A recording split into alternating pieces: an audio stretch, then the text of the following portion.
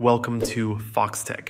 If you need to share a video from your iPad to an Android phone, there are a few different ways to do it. Since AirDrop isn't an option, you'll need to use other methods, but don't worry, there are plenty of good alternatives.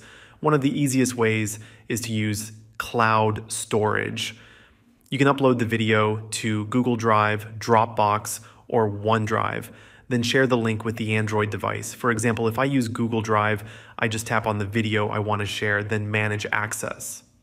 Here, I can choose what people can do with the link. If I set it to viewer, they'll only be able to watch the video.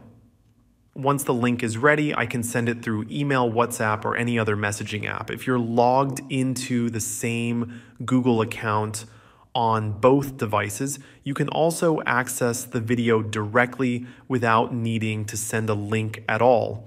Another option is to send the video through WhatsApp, Telegram, or email, depending on the file size. This works for smaller videos, but there are some limitations.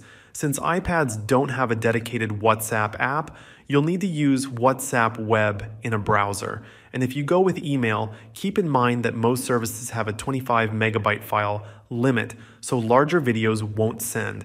If you prefer a direct wireless transfer, you can try Snapdrop, which works like an AirDrop alternative.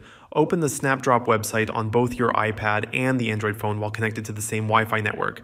The devices should recognize each other, allowing you to send files directly. While it's not always the most reliable option, it's worth a try if you want a quick transfer without using cloud storage or messaging apps. Those are the best ways to share a video from an iPad to an Android phone. Let me know in the comments which method worked best for you.